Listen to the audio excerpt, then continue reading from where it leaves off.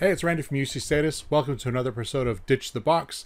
Today I'm going to show you something brand new for Microsoft Teams and Crestron. It's the Teams panel.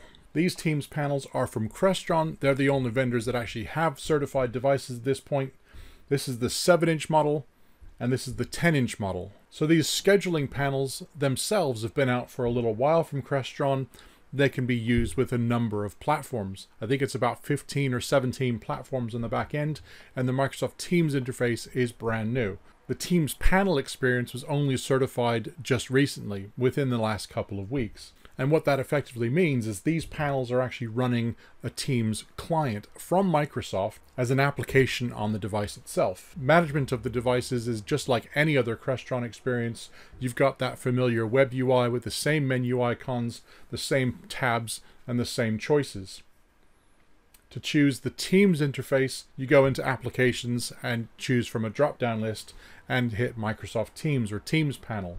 You can also manage these from the XIO cloud and get into the same menu as you can from the web UI and even do remote control on the devices. So what's notable about the panels themselves? The panels have a screen, and on the back is actually what's called a lightbar. The lightbar doesn't come with the screen, it's actually an accessory.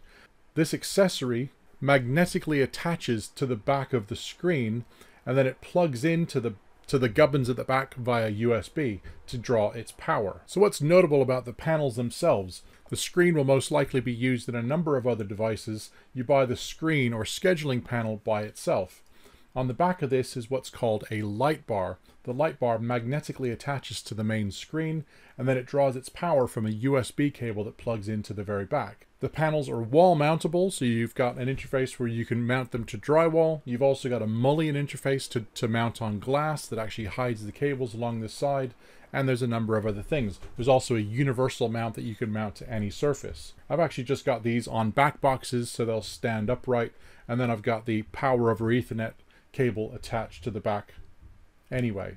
You've also got some more accessories, for instance a presence fin that sticks out of the wall, which you can get laser etched with logos or room names, room numbers, that kind of thing, and then plug it into the second USB interface. The Teams panel interface is not unlike other interfaces you might have seen. So you've got the calendar on the right here. This will show you actually all the meetings that you've got upcoming. You've got a big stage up here that will actually show you the current meeting that's scheduled, and a reserve button. The reserve button actually schedules a Teams meeting. So if I press reserve, it comes up with an ad hoc meeting interface. I can choose the start time of the meeting and then press reserve, and that will actually schedule a Teams meeting and then reserve the room. You'll notice the light bar actually changed to red. You can actually change the default colors. If you don't want red for a busy room, you can go back to purple or another color as you need to. To get at the settings, you just got the little gear icon down there, and you can get at all the settings underneath. I'm not going to take you through to show you what all that is. Like every Crestron screen, if you hold 5 fingers on the screen for I think it's 30 seconds, you'll actually go into another submenu underneath. I'm not going to bore you with that right now, but suffice it to say, if you're an administrator and you know what you're doing, you can actually get at some additional settings in the back end.